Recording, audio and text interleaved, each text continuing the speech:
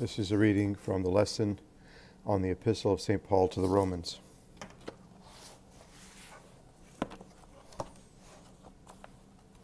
January 7th, 1948. Chapter 1, verses 20, 21, 22 of the Epistle to the Romans. The most holy author says, "Those who suffocate the truth of God in injustice divide themselves in the two evil classes of the negators who say, 'I do not believe in God because I do not see him,' and the demolishers, the mad, who would want to demolish God, and by not being able to do so, destroy the monument of the testimony of God with enormous and futile effort, and work.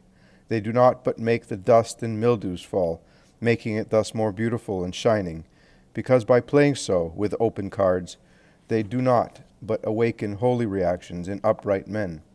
These two categories of wretches who obstruct peace on earth and peace beyond earth are, on top of everything, liars, or they confess to being fools lacking in reason, because it is not possible for man to deny God, just taking into consideration man himself, the harmonious formation of his nature in which without clashes or dissonances the animal and the spirit intersect, forming a wonderful whole.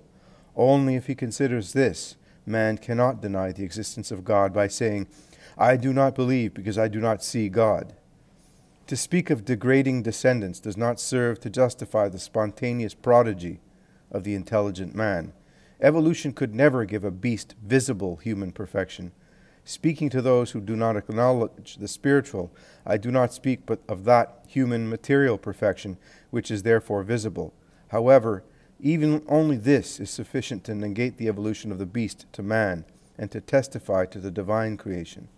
God is visible in his invisible perfections, in his eternal power, and in his divinity, in the intelligence of the intelligent man, through created things, everything, from the drop of frost to the sun, from the sea to volcanoes, from the worm to man, from arboreal mildews to gigantic sequoias, from light to darkness, speaks of God.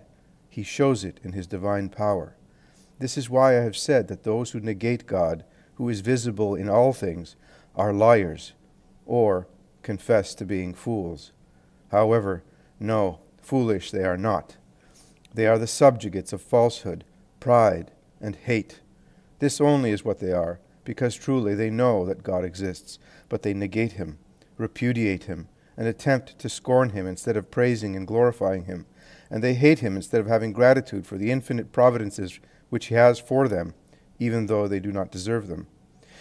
If God were not God, that is, he who is above malice and vengeance, if God were similar to them, would he perhaps give them air, light, sun, and food? Do not object. He gives it for those who are good, and because of these, all the others enjoy it also. He cannot make the good die in order to remove from the evil ones air, light, sun, and food. And who could prevent him from doing so? Everything is possible to God. However, he is the one who makes the rays of the sun rain down upon the good and upon the wicked, in order to caress the good and admonish the wicked, by giving them time to convert, because God is patient, and his revenge is the forgiveness given 70 times 7 and 700 times 7. For as long as there is life in man, he is tolerant. Then he will judge, and his judgment will be irrevocable. He has the last word, and it is such that even the most pertinaciously delirious of men will come out from his blasphemous ravings, and amazed, like one who is taken out from a dark cell into a great light, dazzled by the most divine light, will come to himself and cry out, "Cursed be my proud mind! I have denied the truth, and it will strike me forever. I worshipped that which was not, and I negated that which is. I could have had the incorruptible prize that comes from the fusion with the perfect incorruptible one. I preferred the manifold corruption, and eternal but corrupt, forever will I sink into it." January 8th, 1948. To the Romans, chapter 1, from the verse 24 to 31 included. The most holy author says, more precise than a painting that portrays the truth to perfection, more exact than a chronicle that faithfully reports the events and the morals of an era. Here is how the Pauline epistle describes the morals of this era, which is satanizing itself. Every word is a brushstroke of color in order to outline the man of this era, 9/10 of the men of this era, all the necessary hues to paint not the man, Son of God, as God would have liked him to be, not the man, Superman, as these human-looking monsters believe themselves to be, who represent 9/10 of men, but to paint the anti-man, the degenerated child of God, the frightful fruit of the union of humanity with corruption, the servant of Satan, are used in the perfect portrait. And the less atrocious colors are given by the epithets whisperers, braggers, fools, disorderly. Then the colors grow even darker as far as the shades which already have the color of the deepest hell, of sins against nature, so diffuse now, used not only to satisfy their reprobate sense, but rather to the satisfaction of their avidity for riches.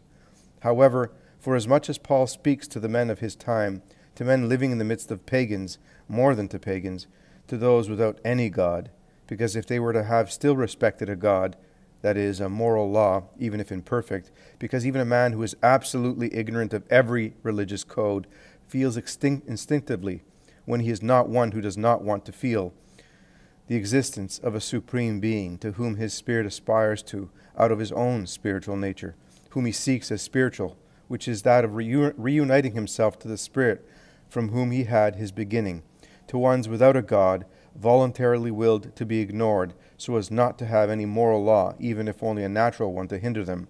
For as much as Paul spoke to these men living amongst these monsters, no, he still left out the darkest color of the painting.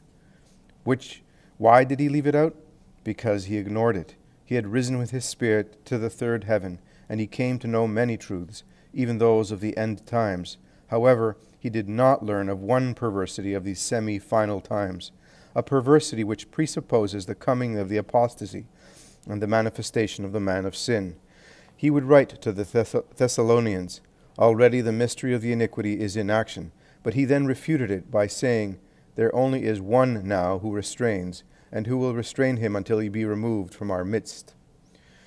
When 9/10 of humanity, however, rejects the one who restrains the evolving of the mystery of the iniquity, as far as making itself from a mystery to a horrendous reality, with the nefarious kingdom of the beast, who will proclaim himself God by demanding divine honors, when to the beast, however, divine honors are already given, when it is invoked and evoked, however, with obscene rites for his honor, can God continue to defend against the advancing of the serpent of the abyss? And what name shall I give to the obscene rites, to the horrendous orgies finishing in satanic copulations, in which the Lord and priest is Satan himself? And what name shall I use in order to correctly call this supreme sin, this satanic religion, superior in atrocity to every other more barbarous ancient religion, or which is still existent among savages today? Here, the bodies of the innocent victims are not immolated to the gods like at one time to Moloch. Here, civilized men are not killed in order to pay homage to a savage god. Here, one immolates the immolated one. Here, one strikes the innocent one. Here, one gives in sacrifice to the adversary, the incarnate Son of God, living in the most holy sacrament, with his body, blood, soul, and divinity. Oh, how Lucifer must be laughing in his horrendous laughter in these times and hours of his glory. It is he, the cursed one, the fulminated one, the one driven out by God, on his throne, on that throne unto which men raise him up, and to his horrendous mockery he is offered the Lamb. He whom Satan was never able to conquer, he in whom Satan was never able to enter, he who was victorious over him 100 and thousands of times, who has conquered him for 20 centuries, and who will conquer him to the end, by freeing spirits of goodwill from his short-lived triumph. He, Satan, will be conquered, but in the meantime, he has the appearance of a conqueror, and the sacrament of sacraments, this mystery of love, for which even the most seraphic love of man is never enough to give it worthy honor, is given by men as a means to Satan for his short-lived triumph. Paul did not know this, No, the mercy of God kept this sin, which makes all of heaven tremble, a secret from him. And listen well, O you who tremble alongside with heaven in horror. And if those who profane the sacred species should ignore that in them is the living and true Christ, just as he was on earth and is in heaven, if they do not believe of his presence in the consecrated species, their practices would come down to a mere act of magic. However, they know, and this constitutes their sin without forgiveness. The prayer of the Redeemer is not applicable for them, because they know that which they do. And the word of Paul is also not applicable, who, having known that the divinity of that which is thought and believed, rewards the just and punishes the evil, because a concept of justice, even if very imperfect, is still thought of by every believer in the divinity which he has created within himself, or who knows it to be true in one, did not understand that he who does such things is worthy of death, because they do understand, and notwithstanding this, they still commit the supreme profanation.